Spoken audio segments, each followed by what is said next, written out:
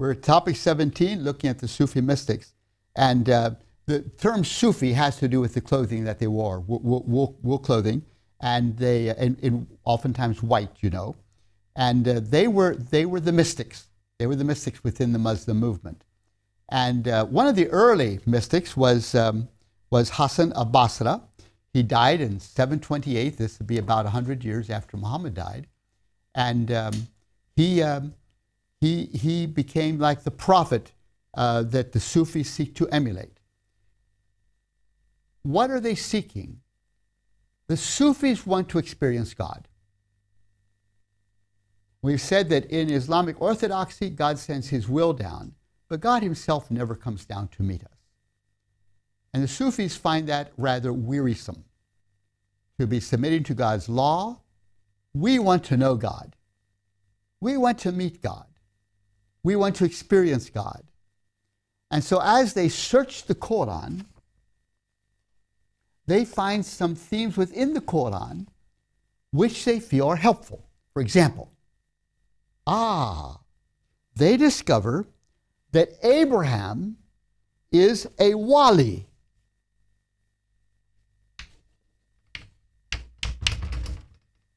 Amazing. Wali means friend of God. Abraham is a wali of God. Well, how can you be a friend of God and not know God, not have a relationship with God? You know? Friendship with God. So if Abraham is a friend of God, maybe it's possible that we also could have experienced God, you see. And then they read on in the Quran, and they see there is to be no intercessor between God and humankind. Pray directly to God, no intercessor at all. But as they read on in the Quran, they say, unless God appoints the intercessor. Oh, so maybe we could have intercessors that could help to bring us into the presence of God and represent us before God, who are chosen by God. Quran said, no intercessor unless God appoints him. So who might it be that God is appointing to be intercessor? Question. And then they read on in the Quran, and they see that the Quran says that we should remember the names of God. Dhikr. Dhikr. Remember the names of God. And as we know, there's 99 names for God, and devout Sunni Muslims will be repeating the names of God with the beads, the 99 beads that they have, perhaps jovially, occasionally. Our Muslim friends will say, there's actually 100 names for God. The camel knows the 100th name. That's why the camel walks with his head so high, so proud. We human beings know only 99 names, but God knows, camel knows the 100th name of God. And by the way, this becomes a door that Christians often use. They'll say, by the way, that 100th name of God has been revealed. It's been revealed. And the 100th name is love. It's been revealed in the Messiah. So it's not just the camel knows the 100th name, you know. All who believe in the Messiah know this 100th name as well. It's love, the 100th name of God. You know? Anyway, you're supposed to practice dhikr, which is remembrance of the names of God. So as you remember the names of God, could it not be possible that you become absorbed into God, that you can experience God? And then, as the Sufis read on in the Quran, they discover another theme. They read that nature is the ayat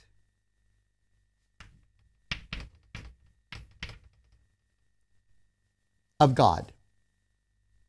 In fact, ayat means signs of God. In fact, every surah in the Quran is called ayat likewise. So the Quran, every verse in the Quran is an ayat. Nature is permeated with signs of God. And so is the Quran, every verse in the Quran. Well, what use is a sign if it doesn't lead you to the one who is the originator of the sign, you see? So if the Quran and nature are signs of God, would not these ayats lead us to actually meet the one who has created these signs. I just put signs everywhere and you'd never get anywhere. You know, if I see a sign to Moscow when we're driving up to catch my planes Saturday night, what good is that sign if I go and go and go and go and never get to Moscow? See? So these signs that came from God must be signs pointing to the experience of God. So those three themes have very much informed Sufi theology. The theme that Abraham is a friend of God, a wali of God. The theme of intercession, that God does appoint intercessors who intercede for us. And the theme of dhikr, remembering the names of God over and over again. And the theme of ayat, signs of God, which surely lead us to God himself. And so the quest of the Sufi movement is to experience God. And these four dimensions of the quest for God, which are found in the Quran, they find very, very helpful. So how does this all work out? Well, some years ago, when I lived in Somalia, I a couple times went on pilgrimages to the shrines of the Sufi saints. Let me just play back one such experience. A friend of mine, who also worked for us at the school that I was the headmaster of, told me that my village is having its annual pilgrimage to the shrine of the saint, of our saint, at his tomb, at his tombstone. And I said, I would like to go with you. He says, great, you may. And so I accompanied my friend on the pilgrimage to his village and to the shrine of the saint who was their eponymous saint. He had been a chief in their village. He had been a very wise imam. By the way, in the Sunni movement, the imam is the head of the mosque, the leader of the mosque prayers. He is the imam. Remember, in the Shia movement, the imam is the head of the whole community. That's not true in the Sunni movement. The imam is only the head of the mosque. So the imam of the village, he was the chief of the village, he became the imam of the village, very wise man, a man who, according to their legends, could perform miracles. And so we came to the village, and then we pilgrimaged together out to his tomb where he was buried. And I noticed that people were taking dust from the tomb and sprinkling it over their bodies. And they were writing prayers and putting them on the trees nearby. And they were dancing and singing. And they were repeating the name of the imam. And then, in addition to the name of the imam, let's say the imam was Abdul Qadir. Let's say he was Omar. I forget his name, but let's say Omar, for example. So they were singing in the name of Omar and dancing in his name. And then they would add also Abdul Qadir. Abdul Qadir.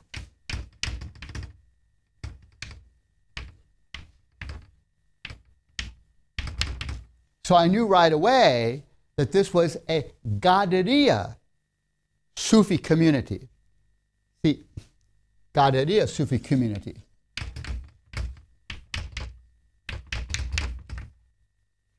Now, the Qadiriya were founded by Abdul Qadir al-Jilani and in Baghdad, back there 1,000 years ago, approximately. Every Sufi community has a founding father at the origins of that Sufi community. And this founding father, this founding imam, he has acquired inner secret knowledge from Muhammad. They call this the isnad. So here is Abdul Qadir, and he stands within the chain of spiritual insight and authority called isnad that comes from Muhammad.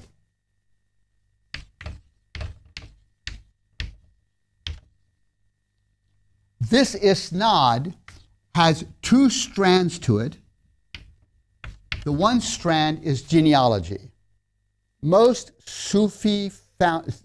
founders of Sufi of Sufi communities trace their genealogy back to Muhammad.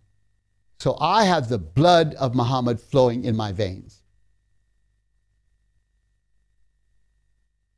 So that's one stream of spiritual authority. The other stream is inner secret knowledge. So there's two isnads, two chains. The inner secret of spirituality that only the leader of the community knows. And where did he get it? Through it being passed down secretly, generation after generation, you know, from one sheikh, from one imam to the other, until it reaches this imam there in that little village in Somalia, who's now dead, you see. But as soon as they said in their chants, Omar is his name, and then Abdul Qadir, I knew right away, this is a Qadiriya Sufi community that traces its spiritual lineage right back to Abdul Qadir al-Jilani in Baghdad many, many centuries ago. And Abdul Qadir al-Jilani traces his spiritual authority and insight back to Muhammad. So that's one dimension of what was happening in this pilgrimage. Getting in touch with spiritual insight from Muhammad himself. Got it? Right there in our tiny little village in Somalia, illiterate village. We can't even read and write. You know, we're just a bunch of nomads. And here, right in our village, the spiritual authority of Muhammad himself is present. The inner secret knowledge was present in the soul of this imam who was our leader for many years. And that's why he could do miracles, you see, of healing and so forth. Now, of course, he in turn taught disciples. And so you have a new imam heading up the village community and so forth. In time, he will die, and he will also become a saint. And then they would pray to God. But as they prayed to God, I heard them repeating the name of this Omar and this Abdul Qadir al-Jilani, and then Allah, Allah, Allah, Allah. And Muhammad, they would get Muhammad in there as well. And so I said to my Muslim friend, what's going on here? Why did you come on this pilgrimage? And why are these prayers being offered here at the tomb of the saint? And why this praying to God in the name of this Omar? This is what he said. He said, we're sinners. And so God does not hear our prayers. At least we think he's not hearing our prayers because we're sinners. But this saint was a righteous man. And so we believe he is at the door of Muhammad. Well, he is at the door of Abdul Qadir al-Jilani, the founder of this Sufi community. And Abdul Qadir al-Jilani is at the door of Muhammad. And Muhammad is at the door of God. And so by praying to Omar, to Abdul Qadir, to Muhammad, we hope our prayers are getting through to God, because these are very, very righteous men. And they have inner secret knowledge. That's why we're praying. And I said, is this good Islam? He says, come, come, come, come. We know it's not good Islam. But we don't know what to do. We don't know what to do. Well, where do they get this notion to pray through intercessors? It goes from the Quran, see. There's no intercessor unless what? God has appointed him. So we believe God has appointed our Omar from our own village to be an intercessor. That's what we hope. We're not sure. So we're not sure it's good Islam. We don't know that he's been appointed, but we think so. We think so. That's our hope. And these Sufi leaders, saints, compete with each other. Now, which one has the greatest authority? Which one is most effective in answering our prayers as we pray to God in his name? In Somalia, there's this story about the head of the Salihiyya movement and the head of the Qadiriya movement, which are two different Sufi communities. The founding imams of those two movements are walking together in the sun. And then a cloud appears. And so there's a cloud over them, just following them as they go, protecting them from the terribly, terribly hot Somali sun. And so they get to arguing which one has the most spiritual authority. And they can't resolve it. The Salihiyya founding saint and the Qadiriya founding saint says, each one was claiming the most spiritual authority, but they couldn't. So they said, okay, let's just separate. I'll go that way, you go this way. See which way the cloud goes. And in this particular story, the cloud followed the Gadariya saint. So obviously this is a Gadariya story, not a Salihya story. So there's that kind of competition oftentimes among the Sufis. So then we went back to the village, and they had a goat, or goats were sacrificed, and then we had a feast, and then danced into the night with great joviality and joy. And then we returned home, I guess, the next day. I think I slept out in the village that night, you see. So these movements are very, very significant. And it's a kind of alternative movement to mainline Orthodox Islam. These Sufi communities are, as I say, always built around a sheikh. The communities themselves are referred to as tariq.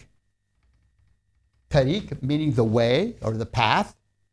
And what is the way? The way is the way that the founder has developed, and he's showing the way to inner spirituality. And so within these tariq, they're often identifiable communities where you have these where they gather together, live together. And so these disciples come and they're instructed by the founder in this inner spiritual knowledge and so forth. So they're quite influential. In order to gain this secret knowledge, as I say, you must become part of this tariq, this gathering, and you meet with the founder. He instructs you and so forth. These Sufi movements are often missionary movements. After the disciples have been instructed, they'll be sent out 2 by 2 to proclaim the grace that is found in their founding imam, and invite others to become part of the movement. In areas that are not Muslim, they will evangelize, lead people to become Muslims and become part of the Muslim movement. Most of the Sufi communities will follow the Sharia. They're not opposed to the Sharia. Many of them are noted as communities of peace, of salam. In Somalia, which has always been strife-ridden, inter-clan wars and so forth, the Sufi communities were often viewed as islands of peace within the Somali setting. A horrible thing happened recently, though, which saddens me greatly, and that is that there's a new movement within Somalia called Al-Shabaab, which means the youth movement. And the Al-Shabaab are very informed by the Wahhabist movement in Arabia, and they're saying these Sufi communities are heretical. They're heretical. And so they have been attacking them. And these are islands of peace within inter-clan Somalia. They're just remarkable. Islands of peace. And so the Sufi communities in Somalia have said we have no alternative except to take arms and start to defend ourselves.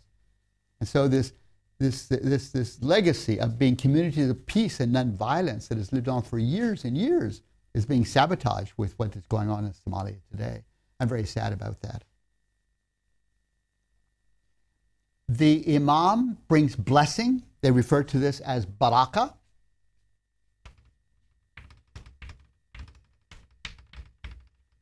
As barakah. The imam brings blessing, and his disciples meet around him, learn his inner secret knowledge of spirituality, and receive blessing from him. Maybe you're sick, he'll pray for your healing and that sort of thing. Within Shia Islam, they have a movement called Ifran. Irfan, which is not, they don't refer to them as Sufi movements, but as Irfan within Shia Islam. But it's the same sort of theology. Getting close to God, being absorbed into God, and so forth and so forth. Let me pause for questions that you might have, then I have further comments. Yes? Barack Obama is something with Muslim roots? Yeah. Barak it means blessing. Yeah. And his middle name is Hussein. His father toyed with Islam for a while, so he was called Barack Obama. Barack Hussein Obama. What's the difference between Sunni and Tariqa? Sunni is the way of Prophet, Tariqa is the path. The Tariqa is the path of the founding Imam, the founding saint of the particular Sufi community.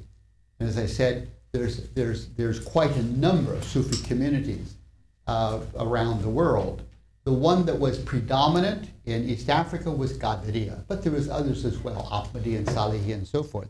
Qadiriya was predominant.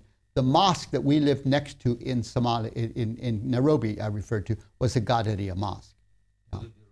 Say that Sunni, it's like a general big way of Muhammad, and Tariq, it's a more particular, lower Exactly. way. Exactly. That says it very, very well. Yes, exactly right. Yes. Comment? The Gadariya, is anything for gathering or like, I mean... No, it has to do with Abdul Qadir. Okay. The founding father was called Abdul Qadir al-Jilani, so it's the Abdul Qadir name. Okay. Qadiriya, yes. So the second question is, what percentage number among the Islam? You say that 80% or 90% of Sunnis, the 10% of Shiites, how much of Sufis? How many of them? Oh my, that's hard to say. Well, no, it's huge. It's just huge. Because the number of Muslims who actually live in the communities is not so very large. But the influence of these communities is enormous. For many Muslims in their youth at a certain time will go to a Sufi community and stay there for 6 months or a month or a week, and be bathed in the spirituality of this community. And so the influence is huge. Some people say as many as 90% of worldwide Muslims have in some ways been influenced by Sufi Islam. Community look like a monastery? Yeah, exactly. Exactly. It's very similar to the monastic movement where you have these monastic centers and people come to be discipled for a while, particularly the monastic movements in Egypt. Communities in Egypt come to be discipled for a while, but they don't stay there for a lifetime. But they're influenced by the spirituality of these Sufi communities. That will be like more like, I'm just trying to compare with the Christian movements. That will be more like the Pentecostals with the spiritual ones. Yeah. Or something. And yeah. I've often thought that Pentecostalism and glossolalia and so forth are a kind of Christian spirituality that very much connects with what the Sufis are about. They will repeat, for example, the name of God over and over again until they feel they have been filled with God. Allahu Allah. At the mosque that was across the road from us there in East Nairobi, every Thursday night they would meet together, and on late into the night, Allahu Allahu Allahu Allahu, Abdul Qadir al-Jilani, Abdul Qadir al-Jilani. It was a Qadiriya mosque. Muhammadun Rasulullah, Muhammadun Rasulullah, Allahu Allahu. On and on they would go. And then they would stop and drink tea and they would chew kat, which was a drug, a little plant that is a drug, used widely in East Africa by the Sufi communities. And eating this drug would lead you to lose your sense of personal identity.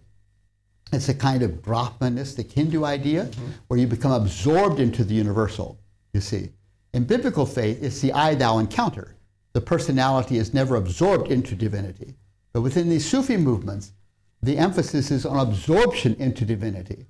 And so it's Allah, and they would walk out of that at 11, 12 o'clock at night, the mosque, and I see them going up the streets, in a daze. And they've lost their sense of identity through the repetition of God's name over and over again, and the repetition of Abdul Qadir al-Jilani's name over and over again, and the chewing of this mi'rah and the drinking of tea. They would walk out of there in kind of a daze, and they felt that this sense of loss of personal identity and absorption into something universal is absorption into God, you see. So the Sufi quest, I would say, is more for the experience of God through absorption into God. There may be some exceptions to what I'm saying in some Sufi communities, but by and large, as I read the literature, that's the emphasis, you see, rather than a relationship with God, an I-thou relationship with God, which is what biblical faith is about. When a person is filled with the Holy Spirit, it is never perceived as obliterating our individuality, the Holy Spirit affirms our personhood. Whereas in Islam, within Islamic Sufism, it is absorption into the universal with the goal of the person being absorbed into God. So you lose your sense of personal identity. So, yes. It's kind of like you compare with Christians, like we're Mennonite and Baptist conservative. We believe in God, but we're dreaming about this spiritual events to meet the Jesus. So they claim that they meet the spirits or something, or God or something. So that's in one way we're not going to study there, but we're yearning for this kind of experience. And that's why the Sufis' ideas is spread among the others, the movement of the Islam, because for them it's like everybody yearning to have this kind of special spiritual things, right? I don't know.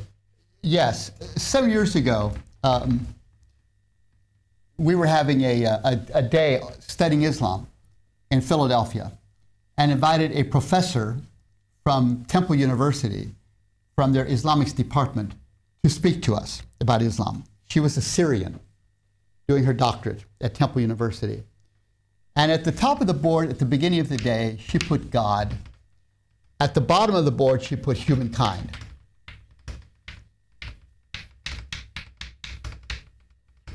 She was a Sunni Syrian Muslim. As she talked throughout the day, she would occasionally say, "We cannot know God. He sends his will down, but we cannot know God." By the end of the day, that line on the board had become a thick wall. You see. Now the Sufis say, but we want to know God. Surely a way must be found to know God. Within Islam, God reveals his attributes, but he does not disclose himself. We talked about the burning bush, God coming down and meeting Moses. Now, by the way, the Quran talks about the burning bush. And I often talk about that with Muslims. Look, what's this about? Come and look at the biblical account and you'll see what happened here. God came down and met Moses, thou encounter. And that's just at the heart of biblical revelation. God taking the initiative to meet us, you see. So we do know God. God discloses himself in thou encounter. But in her statement, she was making it clear that God is the unknown and unknowable one. By the end of the day, that white line had become a thick, thick wall. The Sufis say that's not enough. And a little hint that we can know God is this Abrahamic passage. Abraham is a friend of God. That means you got to know your friend. You got to know him, you know. So let's find a way. And so this Sufi track is the way to try to find God. We strive to serve the contemporary Christian community, and with a variety of Christian educational and evangelistic resources. To see TVS resource base, please visit tvseminary.com. As we look at the New Testament message concerning Jesus, we find, I believe, that Jesus, particularly as described and revealed in the book of Hebrews, is an enormously wonderful fulfillment of what the Sufis are looking for. For example, in Hebrews, Jesus is the intercessor. On that particular journey with my friend to that Sufi community there in Somalia, as we were leaving, I said, "Is this good Islam?" I mentioned this. He says, "No, it's not, but we don't know what to do. We need an intercessor." And so we hope that our eponymal imam will bring us into the presence of God. I said, "I can understand your problem, because no one can be an intercessor unless God appointed him." I said, "I have very good news to share with you." I shared on my walk back home with him. And that is that God has appointed the Messiah as intercessor. In fact, we read in the scriptures that God has sworn, Hebrews 4-10, all those chapters in there in Hebrews, God has sworn and will never change his mind. The Messiah is intercessor forever. Why? Well, he is without sin. He fully understands who we are. He has lived among us, fully participating in all that we experience without any sin. He died for our sins. So in him we find forgiveness of sins. You say God doesn't hear you because of your sinfulness. Jesus, the Messiah, in him we have forgiveness because of what happened on the cross. These lambs and rams that you're slaying here in connection with this pilgrimage, Jesus is the fulfillment of all of that. He is the lamb slain for our forgiveness. And he's resurrected from the dead and sitting at God's right hand, interceding for us, you see. And God has sworn, you are therefore the eternal intercessor. And so we pray to God in the name of Jesus. Shortly thereafter, shortly thereafter, the pump at our at the school that I was directing broke down. And we worked at that pump for days trying to get this thing fixed. It was a jet pump, and we just were not successful. So we were finally ready to close the school. So one night, I and my colleague were out there trying one more time to take this whole thing apart and try to get the thing working.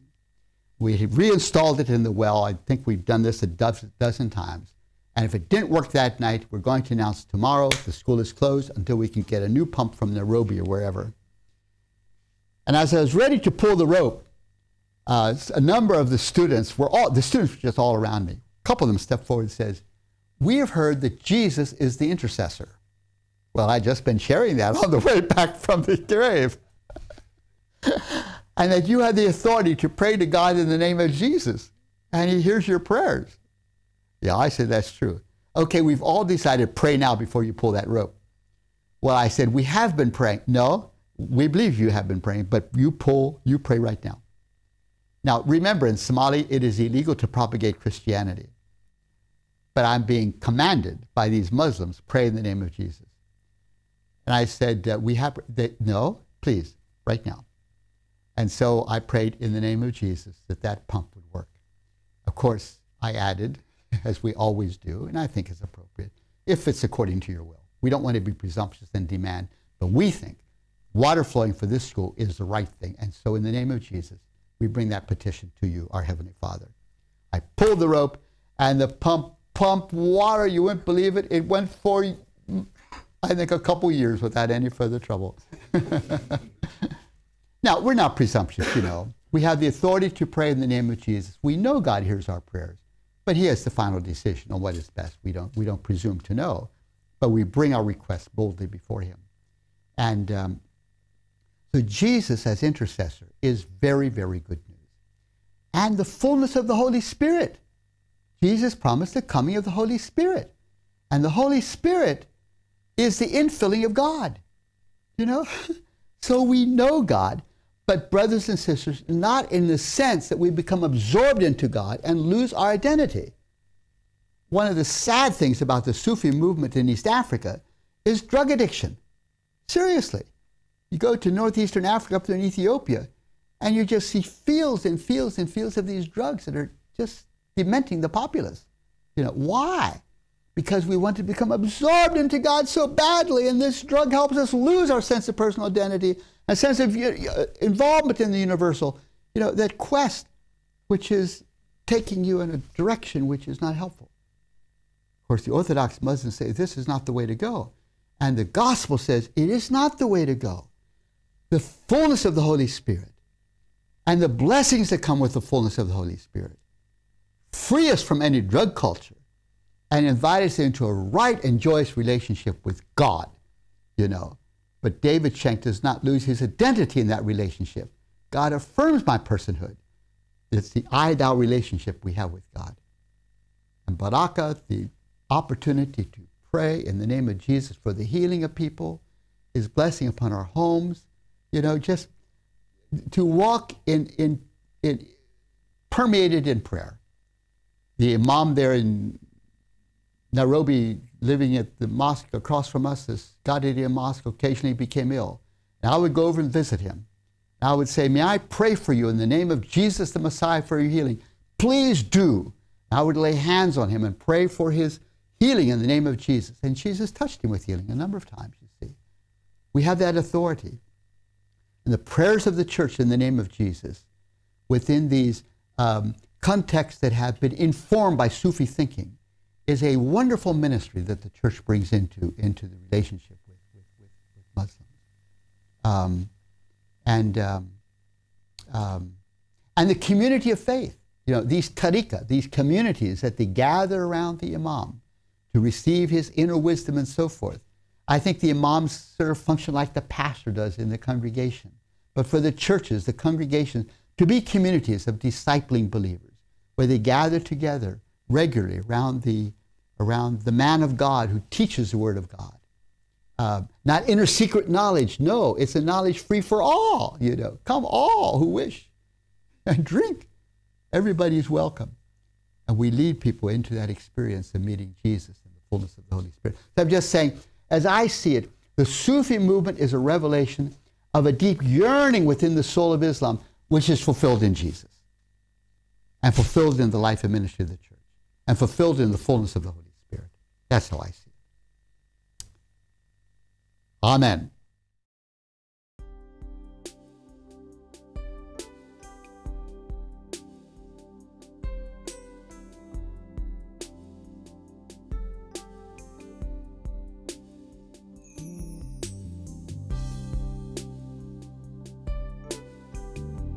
Now he who supplies seed to the sower and bread for food will also supply and increase your store of seed, and will enlarge the harvest of your righteousness. You will be enriched in every way, so that you can be generous on every occasion, and through us, your generosity will result in thanksgiving to God. 2 Corinthians chapter 9, verses 10, 11. How to give to TVS Ministry. You may give online at efca.org/givenow. In the description place, write Russia Distance Learning, account number 24109-0150. Or make checks out to EFCA. Write on the check memo line, Russian Distance Learning, account number 24109-0150. Mail to EFCA Donor Services, 901 East 78th Street, Minneapolis, Minnesota, 55420-1300. Or send your gift through PayPal for tvs.gift@gmail.com.